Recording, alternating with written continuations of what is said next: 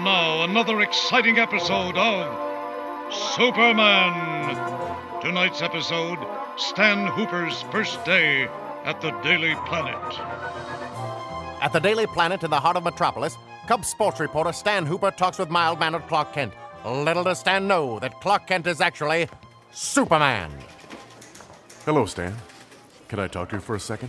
Oh, hey, Clark. Yeah, what's up? It's about Lois. Lois Lane? Oh, my God, she is hot. I went on a date with Lois Lane last night. What are you talking about? Lois Lane is the sexiest woman I've ever seen in my life. She wouldn't be seen dead with you. She went out with Superman last night. Boy, oh boy, what I wouldn't give to be that Superman guy. Stan, I am Superman. Holy Lord. I never considered that Superman might have a secret identity. Hey, if Lois Lane only knew that you were Superman, in no time you would be having sex with her. Then and there, Stan Hooper began to hatch a plot. He would convince Lois Lane that Superman's secret identity was in fact Stan Hooper, not Clark Kent. Then, and only then, could he realize his fiendish dream of seeing Lois Lane naked. Oh my God, look out the window! There's a meteor headed right towards Metropolis! Great Caesar's ghost! If only Superman were here! Excuse me, I have to make a phone call. You do? Oh, hey, Lois. What, Stan? Listen, I gotta go make a phone call. Okay. Huh?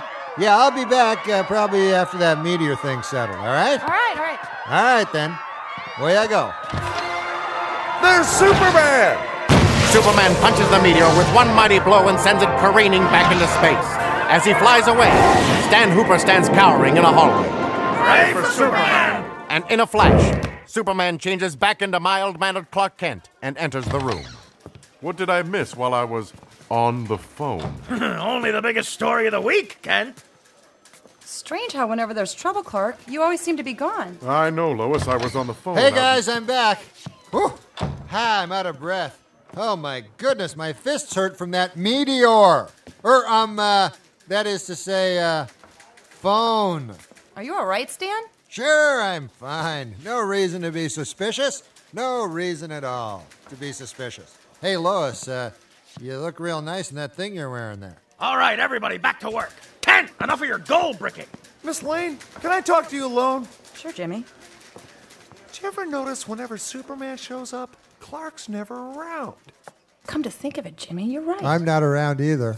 What's that, Stan? Huh? No, I'm just saying I'm not around when the Superman shows up, right? And your point is? No point. I mean, it's just kind of weird. I leave, he shows up, whatever. You look good. Great Caesar's ghost! It's a giant crane, and it's holding a school bus filled with children. It's Lex Luthor! I'll be right back, everyone. I have to go buy a wallet. Lex Luthor? That man's my sworn enemy. I mean, who's that dude? I gotta go. Hey, there's Superman! Superman grabs Lex Luthor and uses his heat vision to turn the crane into a jail cell. He then frees the school children to safety. Stan Hooper, in the meanwhile, cowers and smokes a cigarette in the hallway near a phone.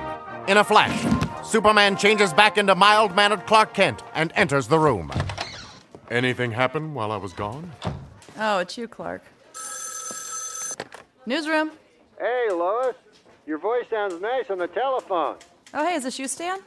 Stan? No, it's Superman. Why? Do I sound exactly like Stan Hooper or something?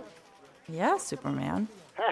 Well, I was just flying through the sky there with my cape, and I thought I'd phone you dudes up. Bye. Bye. Hey, dudes, what's up? Miss Lane, see what I was telling you? Clark wasn't here when Superman was here, and as Stan pointed out, neither was he. I'll bet you one of those guys is Superman. Clark, I have to ask you a question. Are you Superman? Well, Lois, I've been wanting to tell you this for a long time. Whoa! Lois, listen, Superman would never reveal his secret identity to you because it would put the entire free world at peril. You know what I mean there, don't you, Clark? I think I do, Stan. No, Lois, I'm not Superman. What a dork that guy was. Stan? Yes, I am. What? The Superman. You got me. I am the Superman. Oh, Superman, I can't believe it. Yeah, it's me. So listen, Lois, you look nice in that thing you're wearing. Why don't you and me go over to the Fortress of Solitude? The Fortress of Solitude, I've always wanted to go there. Yeah, well, it's a lot different than people think, you know. Actually, the Fortress of Solitude is in a room at the Y. But I got a roommate living there with me now, old Jack. So we're going to have to be real quiet on account of he just got his knee drained, and he's not partial to strangers.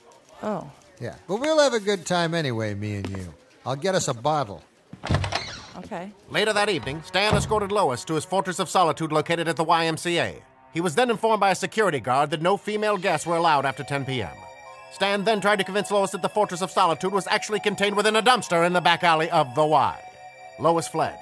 Stan, dejected and alone, went back to his usual haunts, the Deuce, 42nd Street, a known hangout of male prostitutes in the ilk. Tune in next week when Superman does battle with Kryptonite Man